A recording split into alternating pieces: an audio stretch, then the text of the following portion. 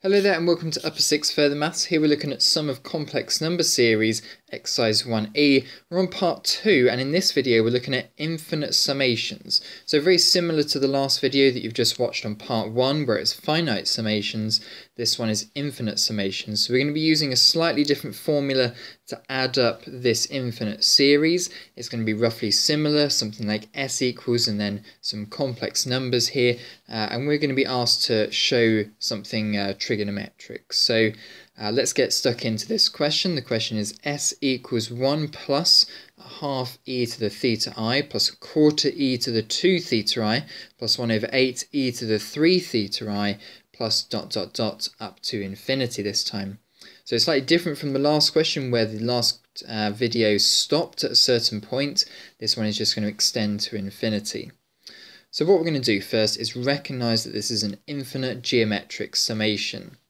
The value of a, that's the starting value of a summation, is 1. The r value, which is the common ratio between the terms you're summating, is a half e to the theta I. And this formula here only works if r is strictly less than 1. And no matter what value of theta we have, because it's going to be multiplied by this half at the front, it's always going to be less than 1. So this condition here is satisfied. So we can tick that condition off, so we can use this formula eventually. There's no n value this time. N would be how many terms you have in your sequence, but in this case it's infinite. So we're going to now apply this formula here where we add up a geometric sequence, and this is what we get. We get 1 over 1 minus, and then the r value, which is a half e to the theta I. And the first thing it makes sense to do is just to times top and bottom by 2, just to make sure that we haven't got any triple tiered fractions anywhere. So this is what it looks like. Now the next thing we need to do is we need to turn it into something trigonometric. So I'm going to rewrite the exponential form of the complex number here in modulus argument form. So it's going to be 2 over 2 minus and then the modulus argument form of this complex number. The next thing I'm going to do is just reorganise those brackets to group together the real parts and the imaginary parts. After that, it's going to be timesing by the complex conjugate of the denominator, which is the real part, and then change the middle between the real part and the imaginary part to a plus on the top and the bottom. Now if we expand out the brackets on the top and the bottom, rationalising the denominator here, we're going to get 2 times 2, which is 4, 2 times minus cos theta is minus 2 cos theta, and 2 times I sin theta is 2I sin theta. Then we need to multiply the denominators together, so it's going to be 4 minus 4 cos theta plus cos squared theta. Then we're going to get this bit multiplied by this bit, and then this bit multiplied by this bit, but because one's a positive, one's a negative, that multiplication will cancel out. And all we'll be left with then is minus I sin theta times I sin theta. That will give us minus I squared sin squared, but I squared is 1, so that will simplify just to sin squared theta. We can then group together sin squared theta plus cos squared theta to make 1 using that trigonometric identity, and there we have it. Voila, we've proved that s is equal to this trigonometric thing here. Moving on to part B of a typical question like this. So we've stored our answer up here in red. Let P equal this summation here, let Q equal this summation here, and part B is to show that s is equal to P plus QI. So let's write it out, P plus QI, and adding together in strategic order. 1 goes at the front, then we'll factorise out the half from both of these two expressions here, then the quarter from these two expressions here, and then it will carry on dot dot dot. We can then write these modulus argument form complex numbers in exponential form, and you see we have exactly the same as what we had in S. Then we're going to move on to part C, which is hence find a trigonometric expression for P and Q. So earlier on we saw that S is equal to P plus QI, so P is the real part of S, Q is the imaginary part of S. So if we can break up S into the real part over the denominator, add the imaginary part over the denominator, then this is what it looks like. So P is obviously the real part and Q is obviously the imaginary part. So there we are, that's the answer to this question here. Let's move on to a question of our own to have a go at then. Pause the video and give this one a go.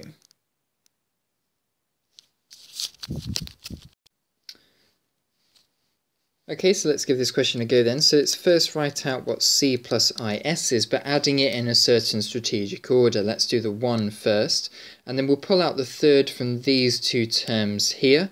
So it's going to be add 1/3 cos theta plus I sine theta.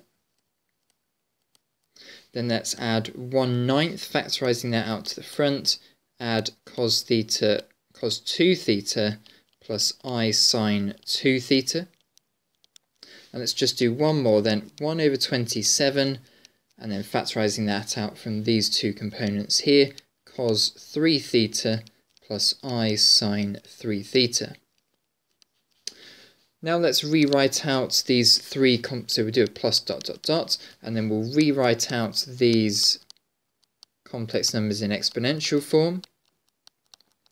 Plus 1/9 e to the 2 theta I plus 1/27 e to the 3 theta I.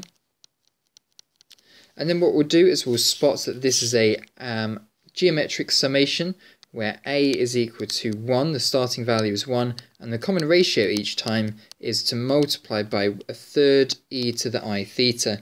That will create the power, so that will create the sequence of 1/3, 1/9, 1/27th, and it will also add on theta I each time. So therefore, if we use the formula a over 1 minus r, it will equal 1 over 1 minus 1/3 e to the theta I, which is then equal to, times top and bottom by 3 over 3 minus e to the theta I. So there we are, that's the answer to part A. Let's move on to part B then. Pause the video and give this one a go.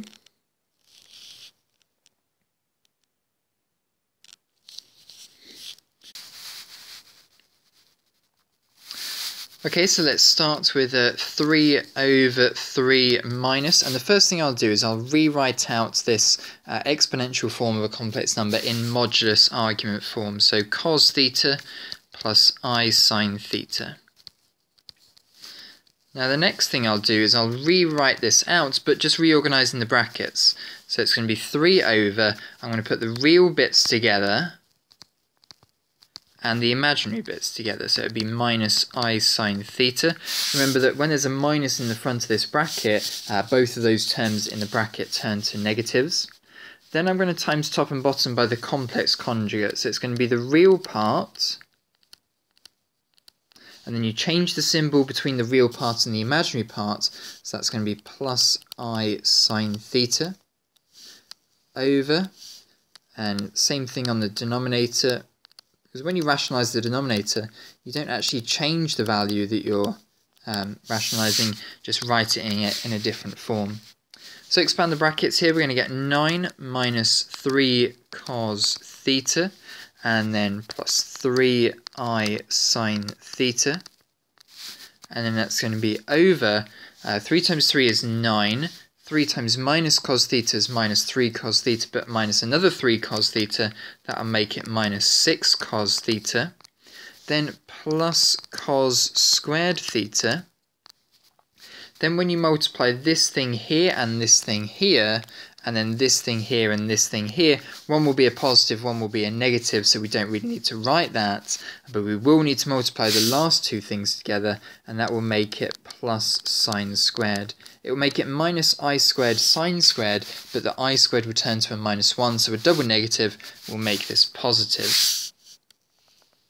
So we'll carry this on the other side here. We'll group together the sine squared and the cos squared, and we'll add it to this 9 here to make it 10.